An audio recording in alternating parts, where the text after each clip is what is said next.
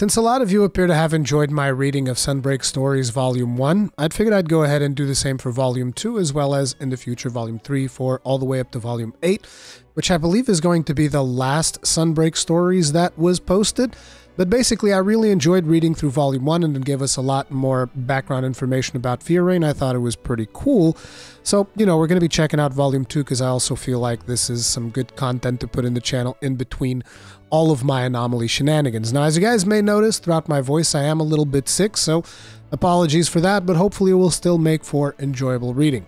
So it says here on the Twitter post, Sunbreak Stories Volume 2, Princess Chichae's Adventure.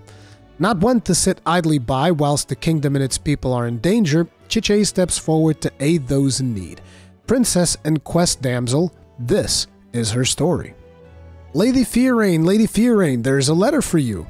As I left the Queen's audience chamber, I was handed a letter. It was from my sister Rondine, and she mentioned the perilous state Kamura village was in. The arrival of the rampage, the appearance of Magnamalo, and then Ibushi. Things seemed to be getting worse every day, but thanks to the efforts of a hunter known as the Fierce, the villagers are in high spirits. Be that as it may, a small village like that cannot withstand such a giant onslaught for long. The kingdom should extend a helping hand, but right now... Fear Reign! As a voice shouting my name reverberated through the hallway, I came back to my senses. I looked up at one of the hallways on the higher floors and saw Princess Chichae, the first princess of the kingdom, waving at me. "Hold on just a second," she yelled as she descended the stairs. Her vibrant chestnut hair fell down to her waist, and it bounced softly with every step she took. The long dress she was wearing seemed difficult to move in, as the princess was holding her skirt up by the hem in a desperate attempt to not trip over herself. "You shouldn't run, Your Highness. May I ask, what is the matter?" "I've heard you're going to the outpost as well. Are things really that bad?" The monsters that had heretofore made only the kingdom their turf had been acting strangely recently. They'd been crossing their boundaries as if they wanted to desperately get out. This is most likely because of Malzeno. This could have a vast impact on the monsters' ecosystems. Furthermore, it was surmised that Malzeno, the cursed creature that had attacked the kingdom so many times before, was behind this sudden change of behavior. I swear I hadn't read ahead of time. I promise you. It's definitely not looking good. However, we will depart for Elgato and make absolutely sure the problem is solved, so please do not worry yourself. Do you have enough people? A painful question. The princess is a kind and gentle soul, but she reads every document she receives very thoroughly, and if she finds anything questionable, she will not hesitate to consult an expert for hours on end until she gets the answer she wants. Those pretty twinkling eyes conceal a fiercely burning passion. No wonder then that she is already very well aware that Elgato is lacking the required number of knights and researchers. To be honest, as I struggled for words, Princess Chichae nodded and grabbed my hand. Without a word, she started walking. Her destination, the royal audience chamber that I had just left. "What did you just say now, Chichae?"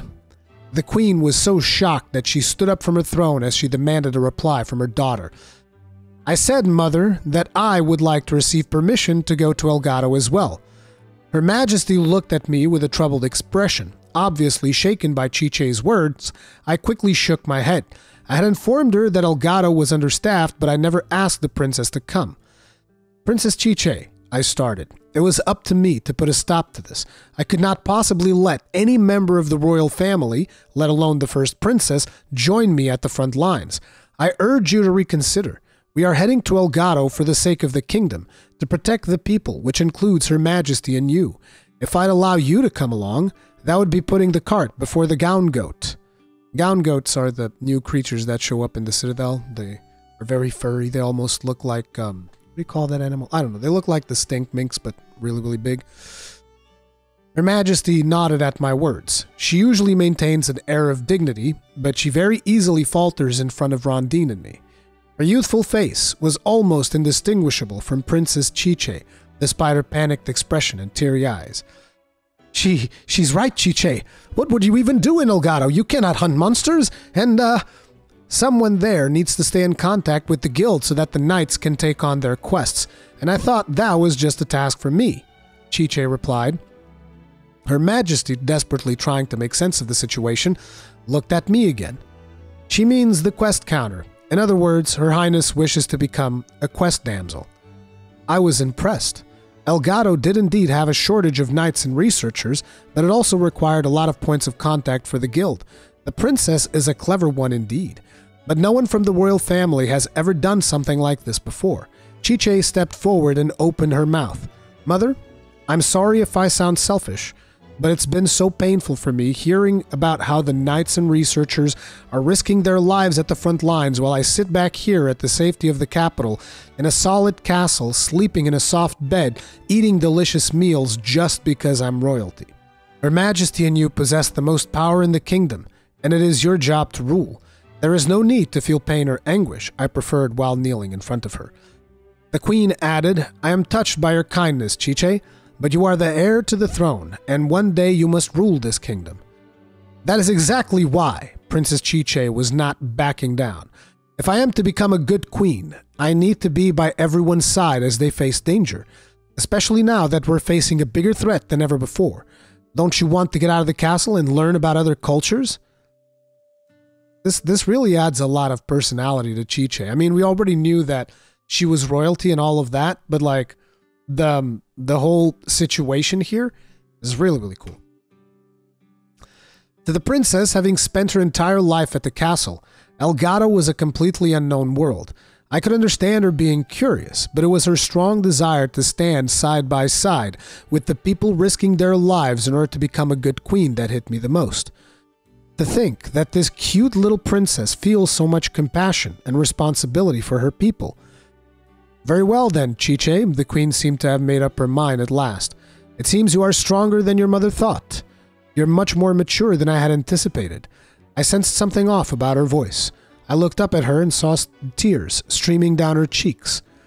Chichae, she said to her beloved daughter, the tears almost choking her words. But Princess Chichae replied with a smile. Mother, she said as she ran towards her to wipe the tears off her face. Mother, I'm so sorry. I didn't mean to distress you. I'm not distressed, my sweetheart. I'm proud. These are tears of joy. How could a mother like this raise a beautiful princess like you? It's because I strive to be like you every day, Mother, and nothing makes me happier than to hear that I've become someone you can be proud of. The princess started to cry as well. Her Majesty drew the princess towards her and hugged her. We are lucky knights to have such a gentle, strong, and proud queen and princess. I must protect our kingdom at all costs. I once again steeled my resolve as I felt tears welling up in the corners of my eyes.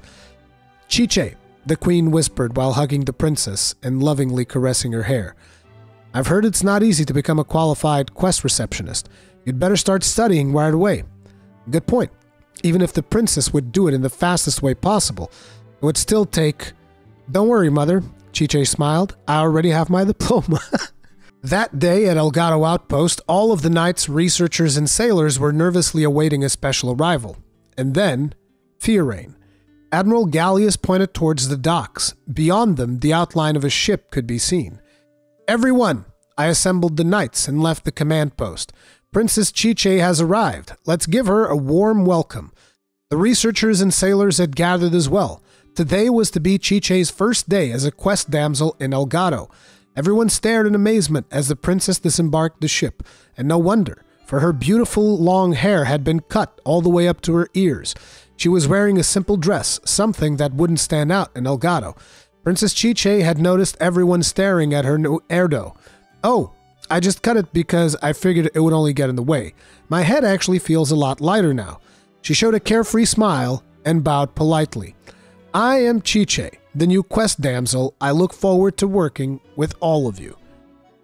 And then we have the picture here of Chichae holding Fiorane's hand and pulling her to the... What was it called? The royal audience room or whatever it was throughout the story.